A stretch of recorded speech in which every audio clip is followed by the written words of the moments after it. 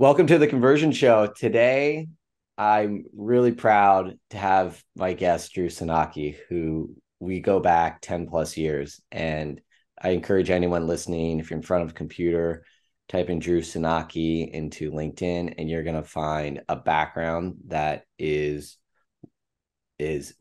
very, well, what's the word? Diverse, Long, healthy, long and and boring. it's well versed.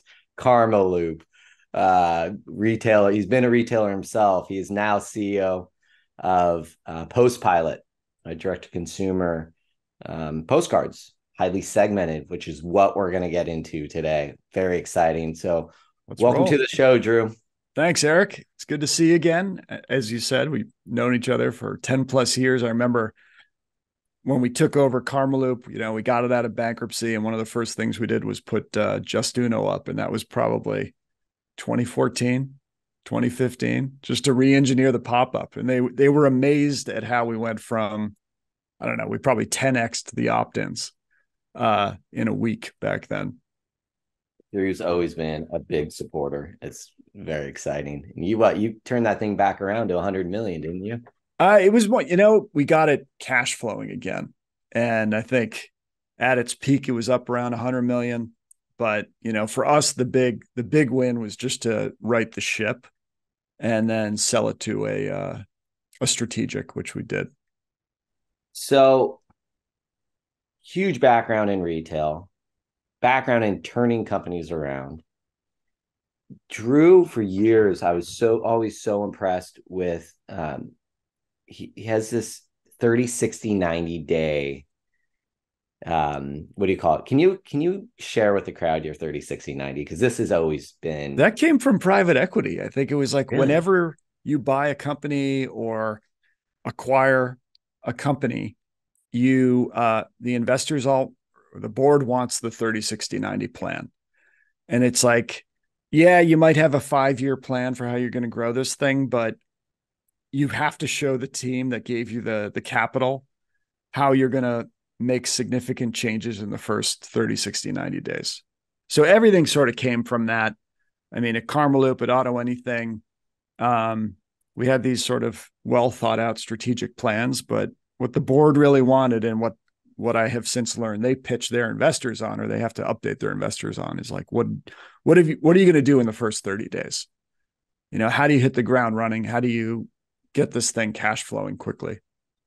It's the low hanging fruit. Yeah, it forces you to focus on the low hanging fruit. And in today's market, there is still so much low hanging fruit. And, Drew had that years ago. It was, if I recall, it was the email. So, sending a 30, 60, 90 day email to those segments. And you're early on in, segmenting your audience, your own channels with email.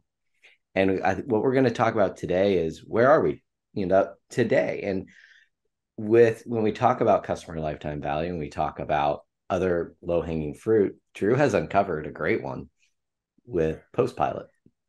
And can you share, how you've, the new way to do postcards and kind of your approach? Yeah, it's just PostPilot started with, so we do direct mail for e-commerce businesses. Our goal is to help more businesses unlock this channel to become more resilient businesses, right? To diversify their marketing, to do everything from retention to acquisition through direct mail. I got the idea because I've always used it. So I've been in e-commerce for 20 years. And as you mentioned, in turnarounds, we'd acquire a property or we'd take over a property and very quickly have to look for what's the low hanging fruit. A lot of that was on retention. The brands weren't doing retention well enough. They weren't re-engaging past buyers. And when you looked at the data, most of those past buyers, which is a very rich audience for any marketer, were not subscribed to email. So they had either never subscribed or who had unsubscribed. So there's really only one way to get a hold of them. It's direct mail. It's the only way you can get all your customers because the customers don't have to opt in. It was always very hard. At Karmaloop, at Auto Anything, you'd have to find a printer. You'd have to upload your designs. Attribution was a mess. There's a long lead time from when you decide to run the campaign to when you see the results. And I said, like, why can't it be as easy as email? I want it to be like Klaviyo or SendLane or OmniSend, where you just log in and send. So I built PostPilot to do that. I actually acquired it off the developer probably in 2018. And we spent about a year on the product, turning it into something like Klaviyo for postcards on the retention side. Since then, the platform's evolved. So we've added in remarketing, retargeting, and now acquisition. You can do things like catalogs. You can do things like shared mailers to get the cost down. But it's all within the platform. And I think we timed it really well because in 2020, 2021, Apple comes out with iOS 14, just makes Facebook really hard for a lot of brands. So I think the last 10 years made us lazy marketers, where you'd throw money at Meta and it would work. Yep. And all of a sudden it didn't in 2021. So brands started realizing that they had to be marketers again, that they needed to diversify their revenue channels. And we were there in the Shopify app store as the leading direct mail app. So it's just been a bit of a rocket ship since then. That's fun. The retention has been a major word with the customer acquisition costs, Facebook, everything. And so we actually, we have been hearing about mailers becoming more popular again. What's new with postcards or catalogs? As you go to PostPilot, see you're doing segmentation, personalized mailers. What's present? What's the new? What's hot? What's new, I think, is segmentation. Really, is it, and automation. Maybe 10, 20 years ago, direct mail was, you upload a CSV to a printer and you send the same offer to everybody on that CSV. Well, now you can, much like email, you can segment your customers based on what they purchased before, recency, frequency, and monetary spend, which is kind of how the catalog industry has always done it. But how recently somebody's purchased, the number of times they've purchased, the total amount they've spent. And you can just automate these campaigns such that as customers or people fall into the various segments, the system will print and send a card, even if it's like one card a week, right? So you could have your abandoned cart campaign cloned into a postcard. You could have a handwritten note go out to VIP customers every time they reach a dollar threshold. The total spend goes to $1,000. I want them to get the handwritten note. And then you can have your retention campaigns go to customers that haven't been around in a while that you want to pull back to buy again. So I think as a marketer, just the possibilities are endless. It's all within the app. You just want to be able to segment and target. I think stepping back a little bit, you always want that sort of holy grail of the right offer to be in front of the right customer at the right time. And it can be it should be on site.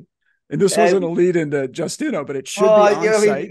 If someone wasn't paying attention, you would think you were explaining the on-site experience of how it should be. Yeah, but it's sort of like, if I'm in a certain segment, if I am somebody who bought once and hasn't been around for 60 days and I'm due to buy again, you want to give me an offer. It might be a discount. It might be like, hey, you might also like this to purchase. I should get that same offer when I open my email, when I look at my SMS, when I check the mailbox, or when I go on the site. It should just be consistent.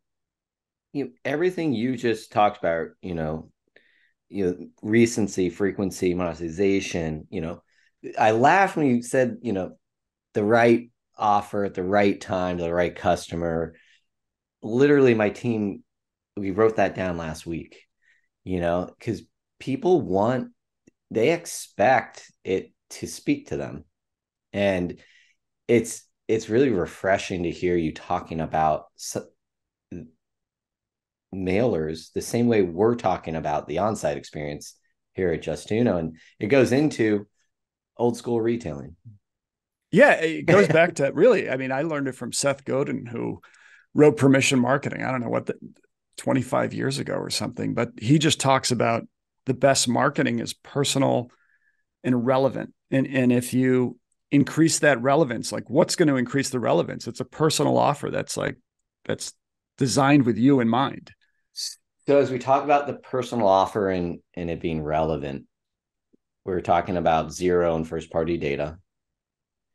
How are you as a company working with digital marketers, e-commerce managers to get that data into your system? Well, on the retention side, I would say most of the brands have that data.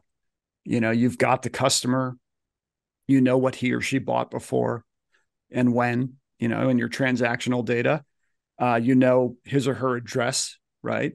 So it becomes very easy there to segment off of that stuff. Customer bought this, they might also like this. Customer hasn't been around in a while, let's send her this other offer. And so being in Shopify, you're obviously just connecting the app and you're able to access that data. And then you got Sure. your If you're on Shopify, we have a native integration. If you're on Klaviyo, we have an integration there. You can pull that data from a number of different sources. So I think of direct mail as very similar to email on the retention side. It's different from email on retargeting and on acquisition, where it's more akin to Facebook, because there you can look at your existing data, generate a lookalike audience, so brand new cold audience, layer on top of it direct mail attributes, household spend, has bought from a Walmart before. And then you can get very targeted with your prospecting campaigns or your retargeting campaigns. Attribution's been a big subject of conversation and debate this year, especially with SMS marketing. How do you approach attribution with mailers? Is it unique promotions, unique URLs? How do you communicate that back, the ROI and value back to your clients? Yeah, this is something from, you ask any CMO. If you add up all the attributed revenue, this is typical like at Carmel. If you add up all the attributed revenue from email, Facebook, Google, whatever, and it's like 300% of the actual revenue of the business. It's like you go on LinkedIn, you see all these different posts like we increased, case studies, we increased their ROI. Yeah. So everybody by 130%, and there's like 10 of them. Obviously, every service provider out there is going to try to lay claim to as much revenue as they can. And PostPilot's no different, but I would say it's realistically, as a CMO or CEO, there's an upper and lower bound. In direct mail, you see the list that received, you see the group that received your marketing campaign, and then you see what they did on the site afterwards, so you can calculate a lift. Or I would say on the more conservative side, you can measure things like coupon redemption. Control groups. Groups, another, that's probably the gold standard, is like, okay, if you're somewhere between the customer ROAS and the coupon ROAS, like a holdout group will tell you exactly the impact of any promotion. We were talking about control groups last week in terms of even looking at pricing different, like how to structure, like how do you show value of your own SaaS company to your clients? It's a whole nother subject, but it's important for digital marketers to be able to report back to their team, their bosses, or report to their CMO. Hey, look, here's some attributable revenue for real. And because we did a control group. Right. And I think really every service provider probably could do control groups, but they don't, because the results won't be as strong as the ROIs that they claim to produce. Different subject. Can I challenge you on something? Yeah, go for it. Having studied environmental design and being a homeowner now and going to my mailbox and getting all the mailers, I'm going to give you benefit of the doubt here, because not only because I see you do some sustainable work with planting trees and using good paper. I'm all about getting less paper used. Now, if you can tell me we send less because they're more effective because they're highly segmented, I'll help build your case. Okay, that's interesting. It's the first time I've heard. I mean, we from the get-go, we realized like direct mail uses paper, right? And we've had some customers who are sensitive to that. Mm-hmm. We try to offset it as much as we can. But it's the nature of the category, I think, that you print it on paper. But to your point, if you did a highly targeted mailing of our catalog alternative, it's called a cartalog, versus a 90-page catalog or whatever, you're going to save paper. So yeah, if you're already using direct mail and using a catalog, we could save you paper. You print on rice paper? I don't know. I don't think so. Well, you hear people. There are some alternatives like hemp paper, rice paper. Yes. Yeah. And we have explored some of those. Well, with consumer goods, people talk about how consumer responsibility. People do shop based off of, environmental consciousness, or shopping gives is another example. People want to, shop with brands that support causes, whatever. I'm just curious, your company's approach to that. So it sounds like, not doing the big catalogs. It's very as minimal as possible. Yeah. Recyclable paper, offset the print jobs we do have. And, I would say like by nature in our industry of e-com, there's a lot of trees being cut down, not just for the direct mail portion, but the cardboard, right? For packaging, the shipping and the packaging, right? Okay, fair enough. Speaking of postcards and designs, as I'm going through it, the designs themselves and the personalization, what is effective these days? Yeah, it looks like they almost look like pop-up designs, the ones I'm seeing on your site. How do you approach the actual effectiveness and cards that are going out? Has anything changed? Or are you experimenting with anything unique? Yeah, I mean, you can certainly A/B test creative, and a lot of our customers do that.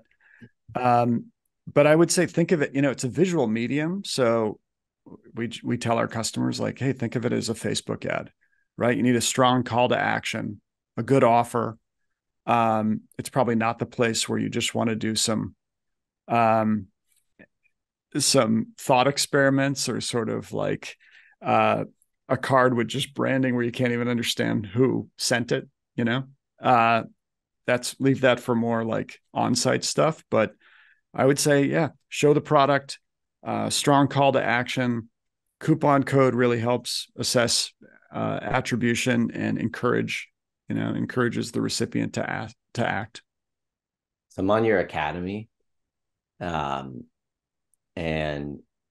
going through here, and digital marketers are trying to learn, if they're going to invest resources and time, which no one has, they're going to look for something that has automation. I just need to turn this campaign on.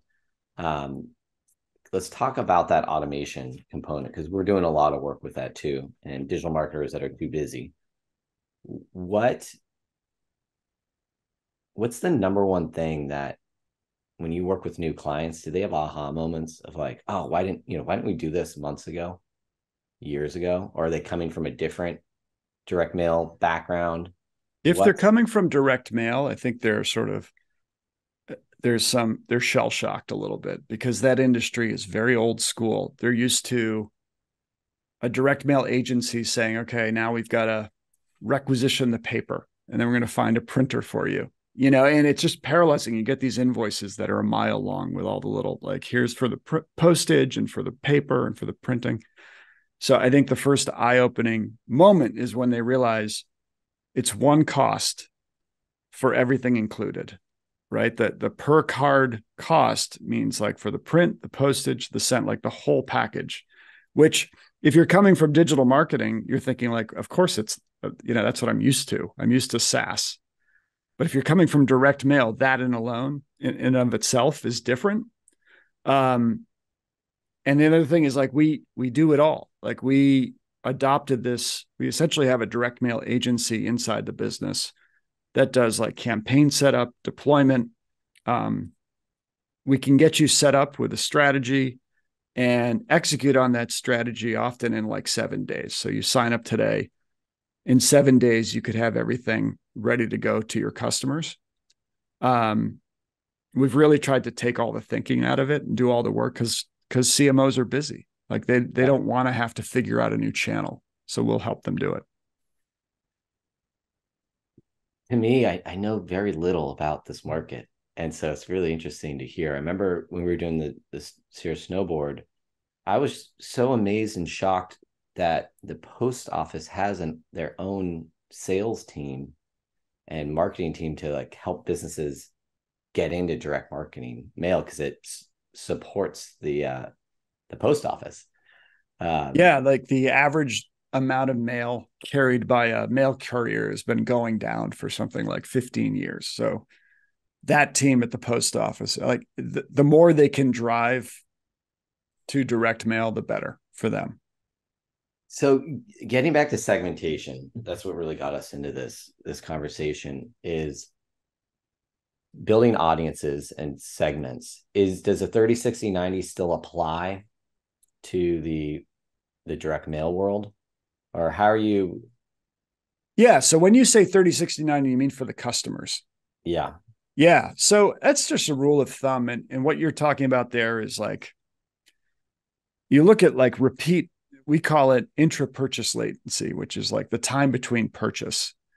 And it's different for every business. If you buy a BMW, it's 10 years. If you buy toilet paper, it might be 30 days. I would say for on average for e-commerce in apparel, I like looking at that sort of 30-day mark as when most customers typically come back and buy again. And the general theory is that, or what the data suggests, is if you are selling a consumable, if you're selling a product where the customer comes back after 30 days, if they are going to rebuy, they've come back within 30 days. That tells me as a marketer, for the time between now and that 30-day mark, my customer is still likely to come back. So what do I want to do? I want to show her more things to buy at full margin, right? It's only after that 30 days does that customer become less and less likely to ever come back. And so that's probably when I want to start discounting and promoting more to try to bring her back, because she's gone at the 60-day mark, at the 90-day mark. If she still hasn't come back, she's gone.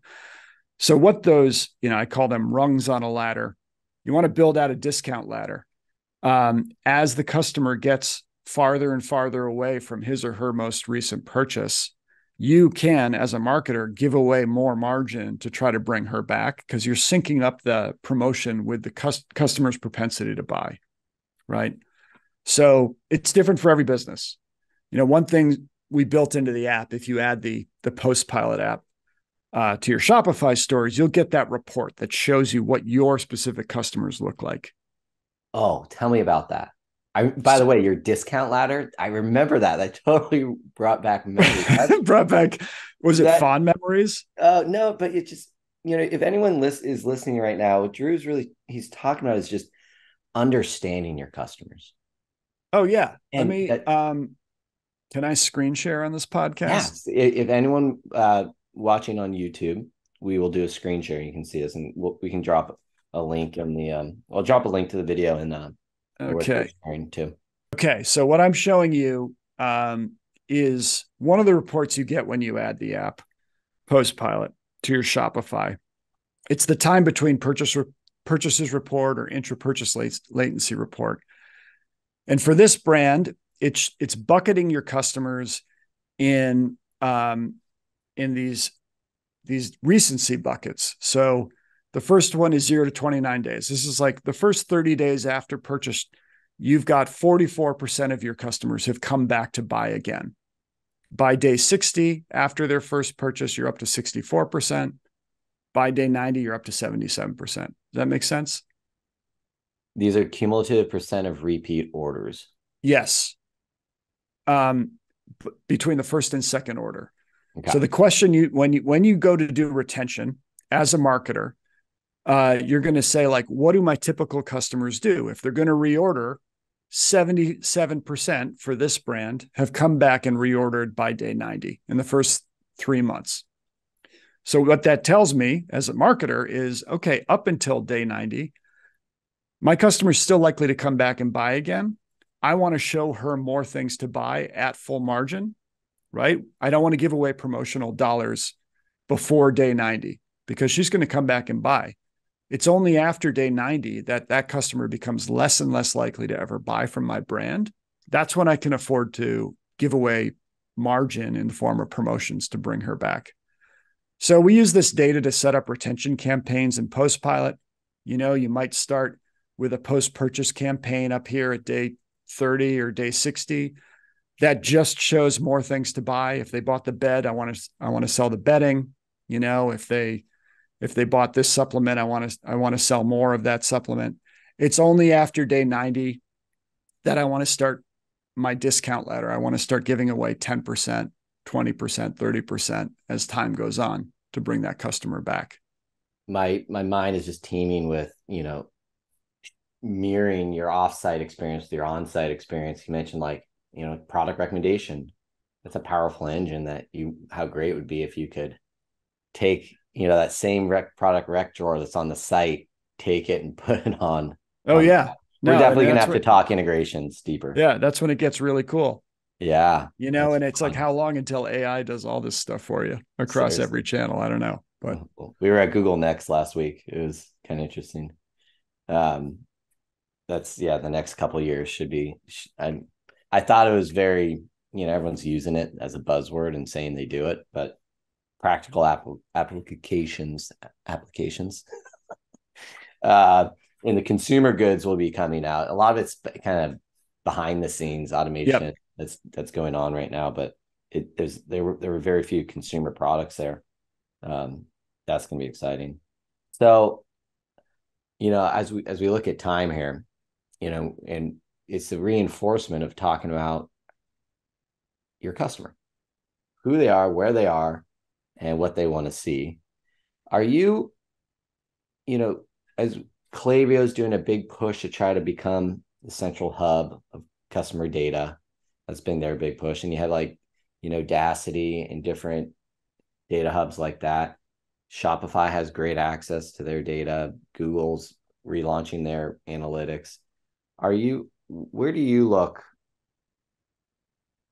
Are you looking at any of those platforms? You mentioned you integrate with Klaviyo to really kind of understand the customers. Do you have any tools that you recommend to clients? I mean, we see a lot of our brands like doing their CRM segmentation work and stuff in Klaviyo or in Shopify. And so we built the app to sort of be native to both. In other words, if you want to run your CRM through Klaviyo, you can do that and just drag postcards in as a trigger, as part of a flow. We're not trying to be that CRM despite the reporting, I think, because I think there's plenty, and that's a very crowded space and there are a lot of big players. I think we just want to work as a trigger that kind of talks to whatever you are using as your CRM. I can't wait to see your dashboard more, because it's all about being best of breed in your niche and educating them. That's the first time I've seen that your discount ladder actually visually represented in a dashboard. So that's super exciting. It's a great, I love that report. I've always used it. Surprised that more apps don't build it in.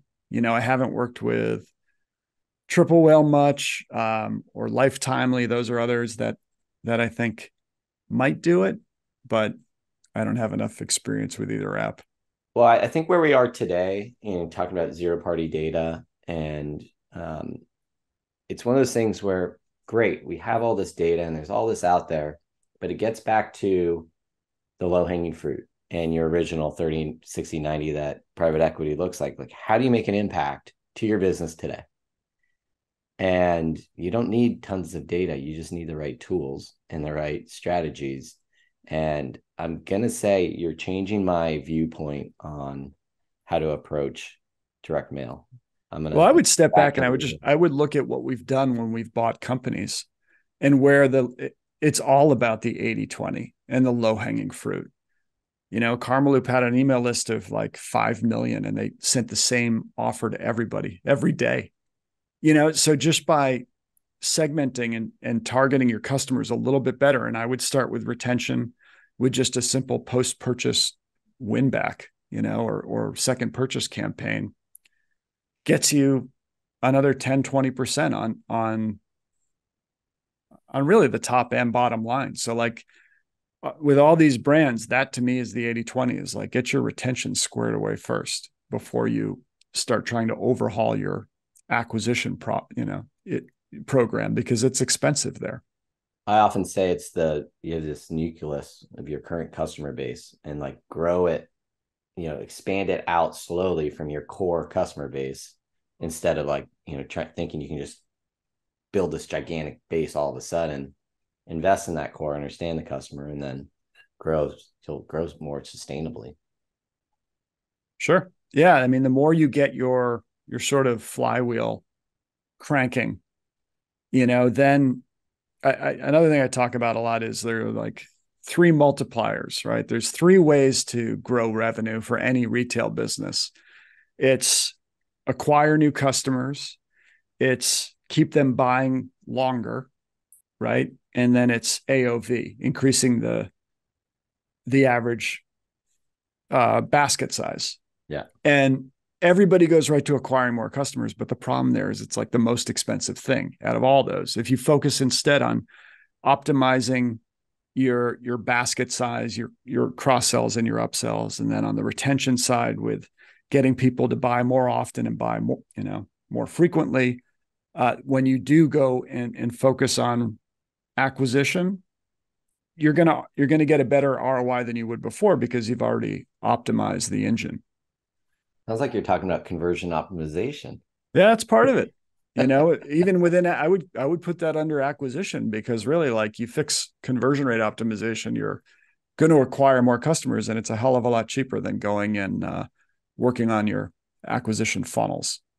So the last few minutes we have here, because as you can hear Drew talk about retail, his depth of understanding, are there any other outside of PostPilot, anything you're seeing that you're like, oh, that's cool, or exciting you, seeing what's happening in the market presently? I just see we have a lot of CPG brands, I would say. We've got 8,000 brands on the platform, but CPG is a big segment, and most of them have, it's I hate to say omni-channel because it's overused, but just like taking this omni-channel approach, like they're using their Shopify data to generate lookalikes and drive people to purchase at a Whole Foods, right? So they've realized that you've got access to first-party data through your website, and it doesn't have to live in a silo. Like, you can use it to drive people to your wholesale partners, right? And people are using direct mail to do that through PostPilot. We call it a shop drop, but that's like exciting. It's interesting to just see how everybody used to think like, we're just going to go it alone as a D2C brand. But I think there's been this realization over the last few years that D2C is just a sales channel, right? And we've got to optimize the entire business, not just go it alone as a D2C brand. Well, what I like about that really goes back to traditional retail, where brands used to design the product and market the product, and they left retailing to all the retailers. And their marketing was to drive consumers to the stores to buy. And so it really is reinforcing, kind of going full loop to old school days of like, part of the DTC was like, we can own the whole thing and have higher margins. But now it sounds like the shift is more of, no, we understand we can't do this alone. Let's see if we can't leverage our distribution network further. Yeah, I see a lot of brands that are killing it. And in particular, there's that category of like these old school manufacturers that would produce an interesting proprietary product, and they never had contact with the customer. They always sold it through Amazon or Walmart or something, and then they realize now that they can set up their own Shopify store and go direct with it and get much better margins. Now it requires there's like a cultural challenge there because they've built an entire business around one channel, and in many ways it's a threat to that channel. But the brands that are able to overcome that do really well online. Now it's been interesting, a lot of DTCs going to brick and mortar now, like Rad Power Bikes being one. Like you see these, they're now having to learn brick and mortar, that, whereas the other brick and mortar are having the learning curve of learning online retail, which is completely different skill set. That's a whole nother conversation. But I know you have to get going as well, but for anyone listening, you can go to PostPilot and hop in and get a kicking the tires free account right now. Yeah, shoot us an email. That's probably the best way. Drew at postpilot.com. There it is. And we'll hook you up. I didn't even plan on going so deep into PostPilot because Drew and I have so much background we can talk about, but I'm actually really excited to see what you're doing here. I think it's great. I love it. Having run brands, and now it's a software company, right? I call it that, even though we have printers. It's really different and fun, and I get to see a lot of different brands and kind of what's working. So I've enjoyed that part of it, and really, like, running a business is running a business, and it's kind of fun, whether it's D2C or software. Well, if Drew's behind it, you're in good hands. So with that's all I'm going to leave it at. You can go. Thanks, man. Well, this was a lot of fun. I got to come up to the Bay Area. We should grab a beer sometime. Well, we're here. All right, Drew. Well, we'll sign off for today. Thank you, everyone, for listening. And let's thank our guest, Drew. Thanks, Erik. All right. Take care.